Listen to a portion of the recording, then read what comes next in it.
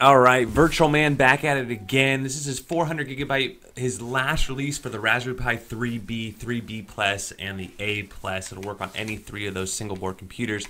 And I'm going back in time here. I've been gone for a little bit, so this release has actually been out for a while now. But it is his most recent release for those three particular single board computers. And I made a video with the Raspberry Pi 4 earlier, and you could tell it's faster. It's a faster single board computer, and it can play some of those advanced systems way better than this board can. But you can't beat this board for the price. And I hadn't checked this image out yet, so I was like, although I got to go back in time a little bit, it's worth checking it out, especially as I've seen a lot of the past builds from Virtual Man as well as some other image creators in the past. And so far, I can tell you it's freaking amazing. So in this video, we're going to go ahead and show you what's on it, show you some of the options, and show you why it is a superior build to a lot of the other builds out there that sometimes they take the time and then sometimes they don't.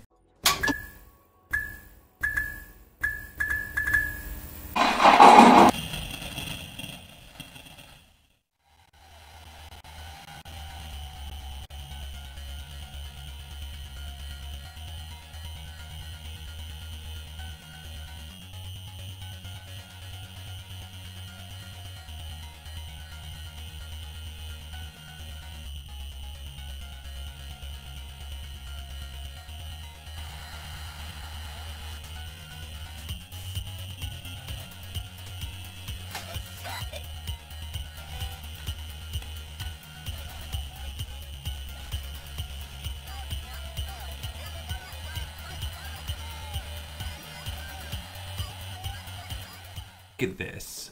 Special shout outs. He goes into some really everything from how to get your SD card ready if you're going to use a hard drive, any kind of known issues like with the 1080p and 4K, just 4K, 1080p computers or monitors are just fine, and displays.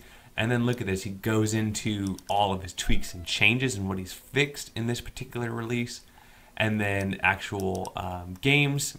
And then what I really like is, especially for those that are new, is he shares with you all the different ways to enter and exit the emulator. What are the hotkeys? Should you use a controller? So like, for example, Commodore 64 controller supported, but best experience with a keyboard and a mouse. So freaking amazing detailed work. All right, so on first boot, I entered in my controls. It does have a ton of background music installed. What I did was just I went to options over here when you finally get to it, and I turned the background script off.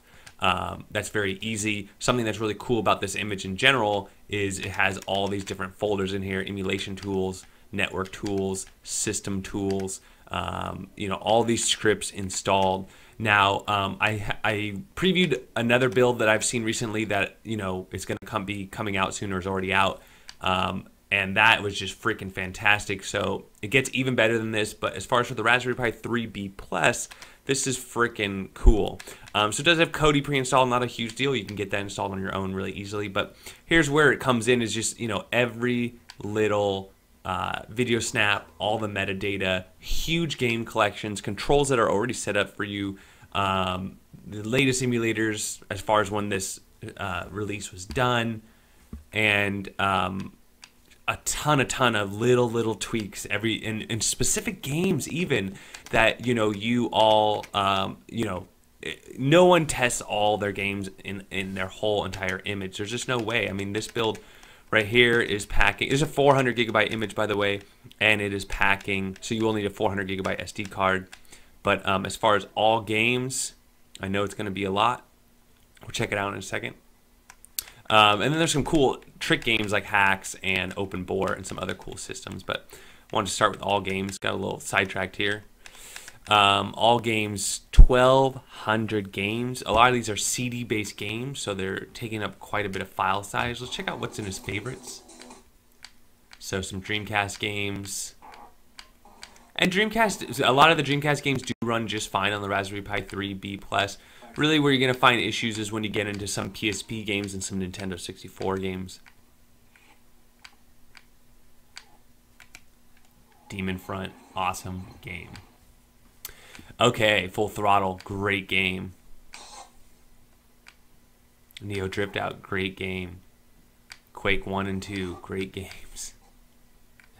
Very cool. Yeah, so it's a good place to start right there, is just in his favorites. So let's go ahead and go through this. There are some game collection here. You can easily, you might be seeing that like, wow, you have to scroll a lot. Well, there's a lot of collections enabled here that are custom collections like these here. They're all the Double Dragon games. You can easily disable those. Just go press start, go into your UI settings, and or go to your game collection settings, and then you have 17 selected right now. You can just unselect them. Like if I don't want beat 'em ups anymore, or I don't want if I don't want Castlevania, I just do that. So as far as systems go, though, we have Amiga 626 games, Amiga CD 25, CPC 114, Arcade Classic 1700.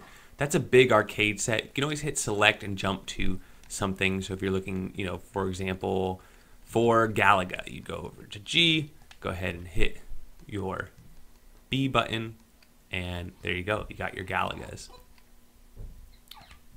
Atari 2600, 630, 5200, 96, 7800, 58, Atari Lynx 83, Commodore 64, 64, Coleco 140, Daphne, you got 9, and his games are all set up to, I know a lot of people wish, you know, Daphne gets missed a lot of these images. Dreamcast 28. There's a lot of games considering, you know, it's only a 400 gigabyte SD card. Some of these games are close to a gigabyte. Family Computer System 386, Family Computer Disk System 128, Super Famicom 509, Nintendo Game & Watch 52, and these have some cool bezels on them as well. 259 on Game Gear, Game Boy 557 Advanced, all of them over 1,000, Game Boy Color 533. It's got all your Pokemons. Sega Genesis 778, and you can see that some of these are favorited.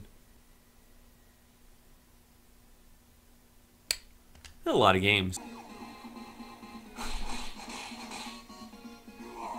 Kung Fury. Okay. Intellivision 135, Sega Master System 227, MSX2 100, Nintendo 64 only 30. That's interesting, you know. And a lot of the, you know, maybe he picked the games, and he did. I can tell you right now, a lot of these games will run. Doom Eternal comes out tomorrow. Yeah, a lot of these will run just fine. Cool. Nintendo DS 252, that's a lot right there. Cool little collection here. They got the Mario Karts, Call of Duties, some Final Fantasy, Kirby, Lego games are fun, and then all the Mario and Mega Man games. There's even a Metal Slug for Nintendo DS. Neo Geo CD 10 and 140 for Neo Geo. Nintendo 786. Okay, Super Nintendo 788, Super Nintendo CD, Open Beats of Rage. Ports, this is pretty cool. Full games of Brutal Doom, Sea Dogs, Cannonball, Cave Story, Quake. And a lot of these are already set up for... a lot of those are already set up for controller. So PSP, these are, again, some big games. Cool that he really kind of dove in there and got some variety. That's really cool. This is a big improvement from what I've seen in the past. A lot more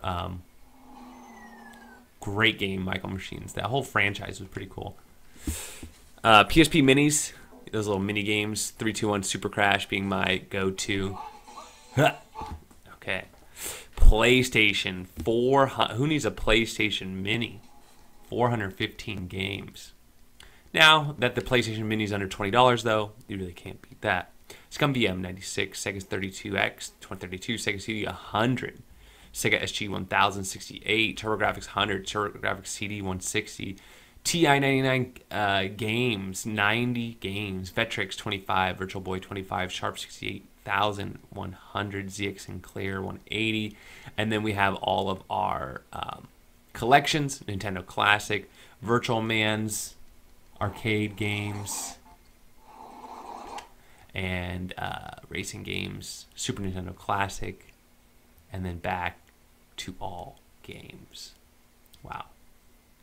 If you hit select, you're into the screensavers.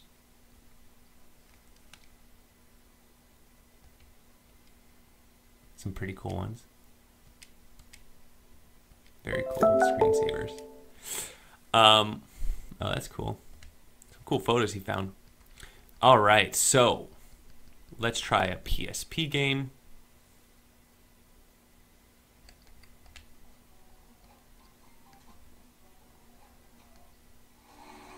Let's do one we can get into pretty quickly. Let's try this Tnt Racers.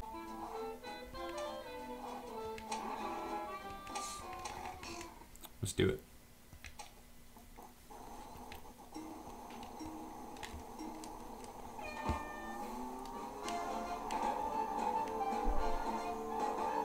Vroom. Running pretty good. Wow, I got some serious error right there. What are my controls here? Ooh. Oh, I got some lag. Playable, for sure. There's a lot of oversteer here. Whoa.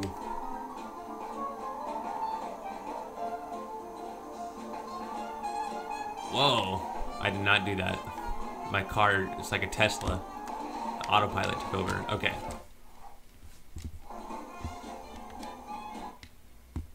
Okay, cool. You can get into this. You can change your settings up. Let's just go ahead and hit. And I just use the Xbox controller to do that. The Xbox button on my Xbox 360 controller. So we played a PSP game. Let's check out one of these ports. Those will run just fine. Quake will run just fine. Duke Nukem, these will all just run just fine. Those are all old DOS games. That'll run just fine. Let's do a Nintendo DS game.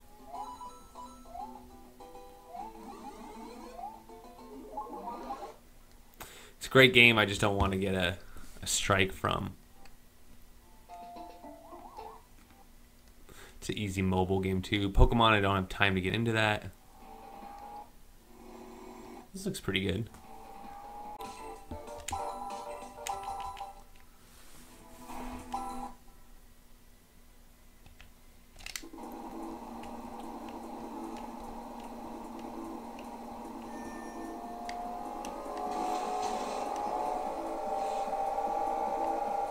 Where do I turn? Where are we supposed to turn? Okay, here we go.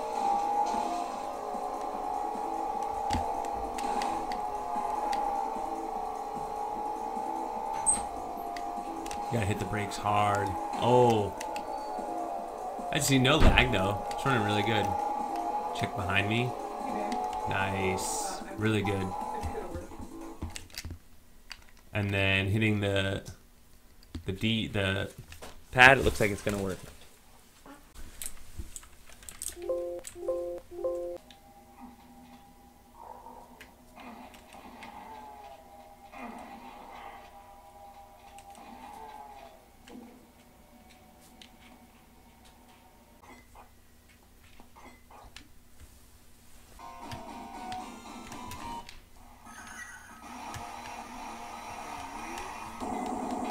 Well, use my special there. So there you have it, Virtual Man, giving us some killer stuff. I mean, talk about somebody who's detailed. I love it. You know, if I could get a 400 gigabyte SD card in the Raspberry Pi 3, I would not hesitate for a second to slap this on there. It is impressive to say the least. I can't find a single thing to knock it. It would definitely be in my top 3 images, especially on the larger end, the 400 gigabyte category. And, you know, to his point, it's probably the last image he'll ever make for the Raspberry Pi 3B Plus because he's kind of maximized the potential of that single board computer. If you want to play any more extensive games or any other emulators, they just don't really exist. He's tapped out the potential, I'd say. I mean, not 100%, but 95, 99% of it. So highly recommend A+. Good work. That's what I think. Let me know what you all think. Don't forget to like and subscribe, and we'll catch you on the next one.